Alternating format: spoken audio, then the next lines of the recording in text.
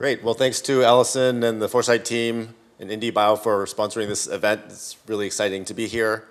And so those are great presentations from Adam and Ben. And in order to get to the need for systems level engineering, I would posit that we need to have our underlying fabrication capabilities be reliable enough that we can actually integrate these number of components in a robust way. And I'm really excited to share with you some recent work that we've done that we think goes towards this. It addresses a vexing challenge for DNA nanotechnology for the last 16 years, which is, can we self-assemble distinct DNA origami into much larger structures with the same reliability that we can assemble staple strands into a DNA origami? And this is something that's been bugging me and I think a lot of other people in the field for a long time. And we have now a really elegant solution led by work from Chris Wintersinger and also Dio Minev, who's a B staff scientist, but also a Foresight Fellow, and Anastasia Ershova, who's a graduate student in the lab, who's also incredibly talented. So first, just to bring us all to the same page, many of you guys are familiar with this animation, oldie but goodie from Sean Douglas, showing Paul Ruddiman's DNA origami. You have a long single strand of DNA. We know what that sequence is, and then we chemically synthesize hundreds of oligonucleotide staple strands that are 20 to 60 bases long, pinch it together into a parallel rib double helices into any desired shape. And what's been the most amazing thing about this method to me is that you have this huge excess of the staple strands and you get exactly the number of DNA origami out as you add copies of the scaffold. And I think because you're operating this rich bath of excess staple strands, that's part of what makes this process so robust. And just to give you, as an example of some applications for an individual DNA origami, I think that'll be useful for thinking about what could be useful if we have 1,000 DNA origami structure. So this is the application in our group led by Dr. Claire-Yang Zheng. And our goal has been to design DNA origami-based cancer vaccines that can basically reverse a type of immune dysregulation known as Th2 polarization that neutralizes the benefits of immune checkpoint inhibitor immunotherapies. And what we found is that if we present on DNA origami pegboards these CpG oligonucleotide danger signals with precise nanoscale spacing to dendritic cells, we're actually able to get switching back of the immune system to a so-called Th1 polarization that then is good for CD8-mediated T cell killing of tumor cells. So just very briefly, we have this DNA origami. Each one of these cylinders is a double helix. It's about 25 nanometers per side. These green things here represent CpG oligonucleotides, these danger signals with controlled spacings. On the other side, we have tumor antigens. And so here, this is just looking at the top view, and the green represents where we're placing these CpG oligonucleotides, 18 of them. We can control the spacing very precisely because it's DNA origami. And what we found is that specifically a 3.5 nanometer uniform spacing really does a much better job of this as a cancer vaccine than the other spacings. So just very briefly, one experiment that we do is with a mouse model. We inject at one location with 500,000 of this model melanoma tumor cells at this location here. And then 3, 7, and 14 days later, we're injecting at a remote site the DNA origami vaccine. And we're trying to build up an immune response so that those T cells will get instructed, traffic to the side of the tumor, and kill it off before the mouse itself dies. And what we found, here's a survival curve of the mice. So survival on the y-axis, then time on the x-axis. And the bottom line here is that when we have that 3.5 nanometer spacing, we get a much longer longevity for these mice. So we're excited about this as an application for that very precise nanoscale control that DNA origami provides. And as many of you know, DNA origami are not necessarily just passive structures. They can also incorporate all kinds of active materials, undergo conformational changes. So this is a work that we published a couple years ago. What we did is we integrated circular double-stranded DNA templates that are catenated so they can freely rotate close by to T7 RNA polymerases that can then undergo rolling circle transcription of RNA that extrudes out of this so-called nanofactory, and then also can be processed by these Cas6e endonucleases. So you can really get rich functionality even with a handful of DNA origamis. That leads to the main topic of this presentation, which is, well, what about if we could reliably stitch together orders of magnitudes more of these DNA origami into large structures? Then, well, first of all, how would we do that? And secondly, what kind of applications might be possible? And so one area of applications that might be possible is if we look again at this notion of presenting ligands to cells. So here, shown on the left, is little T cell in yellow, and then a dendritic cell, false colored in cyan. And the interface between these cells, so basically the dendritic cell is instructing that T cell, let's say, to kill off a tumor cell. And the important thing here is that that interface that the cells are communicating can span multiple micrometers in dimension and can have very specific spatial organization of ligands, so MHC peptide on one hand and T cell receptors on the other hand. And depending on whether or not it's in a, let's say, unipolar arrangement versus a multipolar arrangement, can spell the difference between an inhibitory signal or an activating signal. So this could be incredibly important in order to maximize our abilities to instruct T cells to do things like kill tumors. And then over on the right is a T cell that's attacking a tumor cell. And so again, the point is that the interface between these cells can be very, very large. And if we could mimic those interfaces in that spatial organization, we think that could be incredibly powerful for medicine. So that's just one example of how this might be useful. And there's been some nice work towards this end of stitching together DNA origamis. This is work from Greg and Lulu Chen from a few years ago. And what they did was they took a fractal approach of linking together 64 distinct DNA origami. And what they did was they had careful design of the interfaces and stoichiometries and the temperature ramps. And first they linked together 4 into these 2x2 arrays. In the second step, they mixed these together to make these 4x4 arrays. And then mixed 4 of these together to make these 8x8 arrays. And what we can see from their reported results is that when they're making 4 DNA origami or 16 DNA origami structures, the yield was pretty good. But then as soon as they jumped up to 64 DNA origamis, then the yield started to really precipitously drop. And this gives you a flavor for how difficult, I mean, it's easy to just say, why don't we just stitch DNA origami together? But it's really hard. And so the upshot is that if you're trying to stitch together something like a dozen DNA origami, then there are some really nice methods available. But as soon as you're trying to make something that's hundreds or thousands of DNA origamis big, then we don't really have a solution. Until now, we think we have a solution now. And our solution is something that we call crisscross polymerization. And here our building blocks are individual DNA origami that are about ½ micron long, and they're decorated with these little glues, specific glues that are spaced every 14 nanometers. So it's like you have a 30-tumor polymer where each of the glues is spaced by 14 nanometers. And we can put any sequence here we want, but we found that what works well is these 7 nucleotide sequences. Chris decided on a library of 32 sequences as their complements at each of those 32 positions. So that's the palette of colors that we can choose from, and that works pretty well. We have to force these objects by sequence design to only interact at a single position at a roughly 90-degree angle, and that's really important because we want this to rely on weak bonds and for things to only happen when you get cooperative assembly with a large number of binding partners. So here's an example of first structure that we tried to build that also has 64 DNA origamis. Hiding behind in red there is a seed, actually, that's controlling the assembly. So we have thermodynamically favored assembly of these 32 vertical slats and 32 horizontal slats that's kinetically blocked except when in the presence of this seed, and then you get one-to-one assembly.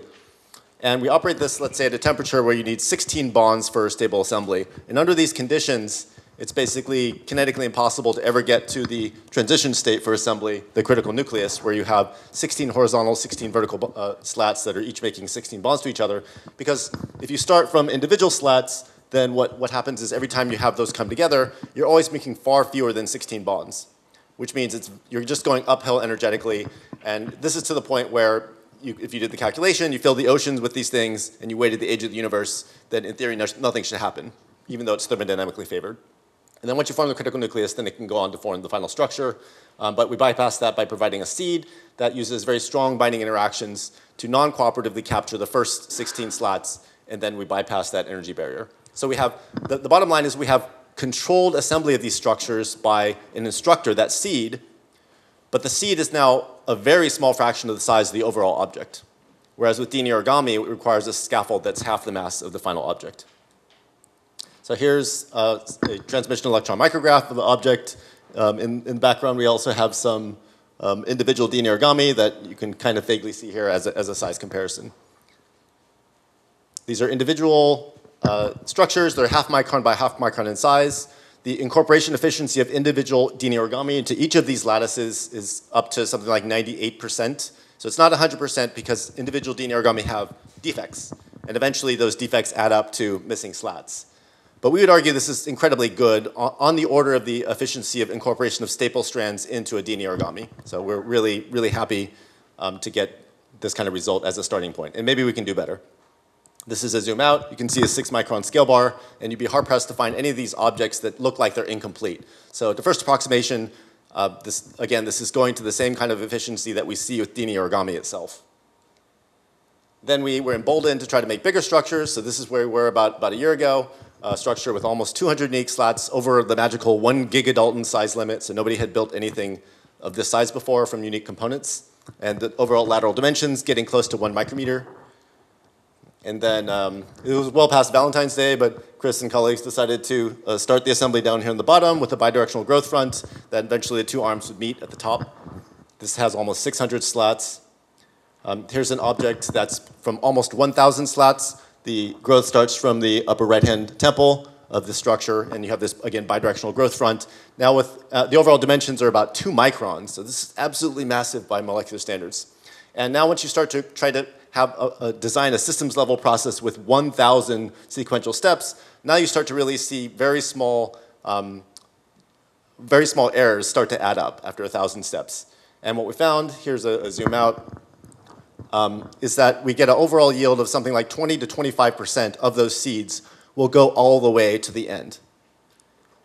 We'd like higher yield, but we were just absolutely, I just have to tell you, we were absolutely pleased to get this kind of yield from a step that's 1,000 units long. Just imagine, how many times have you seen a DNA oligonucleotide that's directly synthesized that's 1,000 bases long? I don't think it's ever been reported. Nobody tries to make something bigger than 300 just because the yields aren't high enough. And again, we think the reason why they terminate is because it's that accumulation of errors in the individual DNA origami. Eventually, stochastically, you're going to hit some breaking points. And we think we can do better, but this is really great for a first try, we think. So this is the biggest structure that we built. It's over 1,000 slats. Again, each edge is about 2 microns. Because it's made from over 1,000 completely different DNA origami, and for each DNA origami, you have absolute control over the addressability of each of those spots. That means we have complete addressability in XYZ for where we place guests on this object, just like with the DNA origami, but 1,000 times, with 1,000 times as many volume elements. So here's an animation from Diominov illustrating the process, that we have this thermodynamically favored process, but it will only start when we give it this red seed, the size of 1 DNA origami, that uses strong binding interactions non-cooperatively to capture the first 16 DNA origami slats. And then we have a bidirectional growth front, one going from the left and to the right. And we program it to add 16 slats at a time. So if we just focus on the right, so you get 16 slats added going down to the right, down to the left, down to the right, down to the left, and so on and so forth. And we can program this to raster around.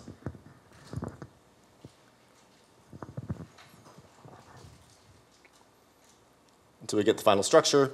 And then what we're doing is that we're decorating each position here with or without a single-stranded DNA handle that's maybe 20 bases long, but you can't see it. There's not enough contrast under TEM, so to get contrast, we hybridized a 10 nanometer DNA nanocube with a complementary strand that will hybridize only on those pixel positions where we programmed one of those handles to be. And then we get good contrast in the TEM. And so you can see the correspondence here between our design and the structure. It's, yeah, we were so pleased to see how well this works. And to be honest, you never know how well something like this is going to work until you actually try. And then you need really talented people to figure out all the tricks to get it to work as well as it does. So how big is this? Well, an individual E. coli is 0.5 micron by 1 micron in dimensions. So you could imagine packing 8 E. coli, like Vienna sausages, onto one of these objects. So we really think we're literally approaching the kind of complexity we need to build things the size and sophistication of cells, although right now it's just static components. So these are just a few different other patterns that we created.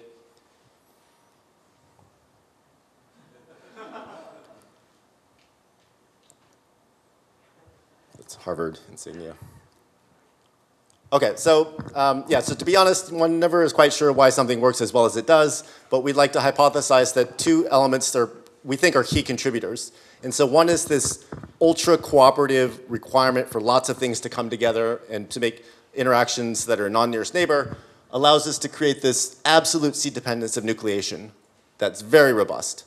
And that means we can drive the system with very large concentrations of those excess building blocks and get robust growth. And that helps to get yeah, this robust, rapid, air-free driven growth. It turns out the second order rate constant of these things coming together is 10 to the 6th per molar per second, which is normally what you think about of individual DNA strands coming together. But this is massive DNA origami with those kind of kinetics, and it's really, we think it's really powerful.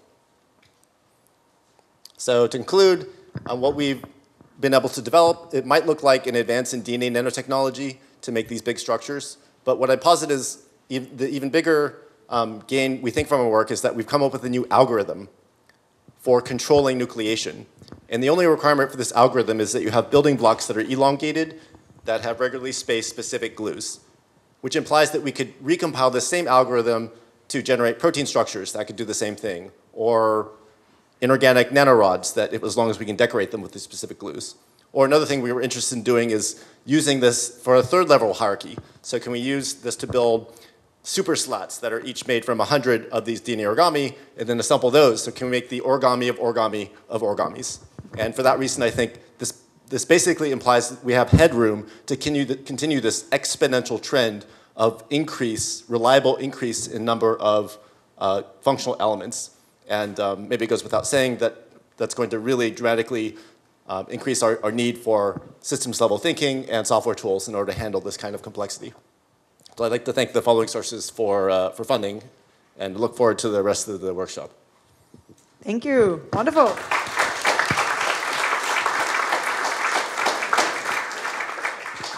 We now have a mic that doesn't strangle you, guys. So I will be doing the Q&A with this. First questions.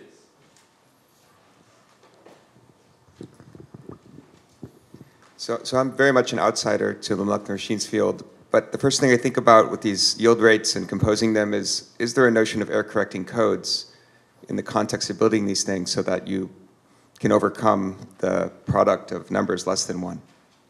Yeah, that's a great question. I think there's a whole bunch of things that could be along that theme. So for example, can you make, just like with a computer chip, then oftentimes you'll have something of cores, and then you'll just throw away the core that has a defect in it. So can you make functional objects that have some kind of parallelism of growth? So it self-assembles into 16 different compartments. Each compartment has a function, but because it's being built in parallel, maybe you can do some kind of quality control and just throw away the ones you don't want. So that's an example. An area where it's going to be maybe even more important is, can we do this so-called algorithmic assembly, where we're reusing a small number of building blocks that get incorporated many times into the object. But so for an example that's often cited is a binary counter. So can we have like 4n number of components can basically count to n squared, something like that. And in that case, you have you have a real need that you don't have errors, because if you start incorporating errors, then that can propagate. Whereas with these, what I showed you is not very algorithmic. It's very dumb. It's just have every component is exactly specified where it's going to go. But I think those algorithmic approaches, which are going to be important for scaling to much larger complexities, then we absolutely need error correction. And there's some precedent. Maybe we can talk after. There's precedent in the field for error correcting codes that I think are going to be important for dealing with those errors.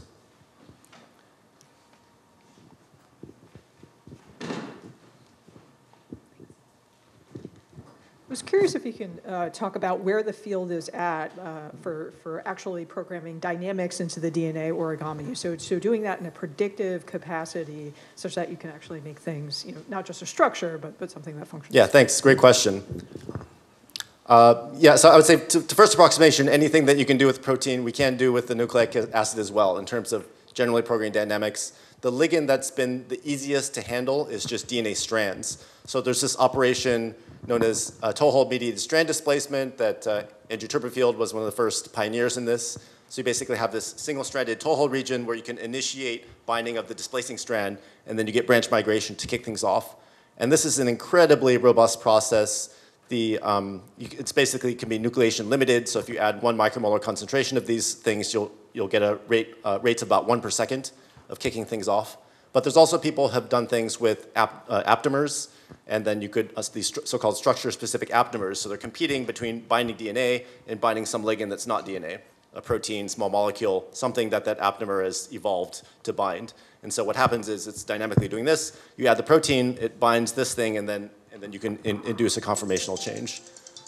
So that's just equilibrium ligand binding, but other groups have generated systems that can actually do catalytic multiple turnover, such as angioturbine field, using hybridization-based fuels, but you could easily imagine integrating catalytic components so that you could use chemistry, just like enzymes do, in order to drive multiple cycles without having to do any external intervention. And the third area that I think is really powerful and people like is using external fields in order to cycle systems. So you could have, my favorite is thermal cycling, but you could have voltage cycling, you could have electric field cycling, magnetic field cycling, ultrasound cycling, pH change. So all of these external manipulations I think are very powerful as well.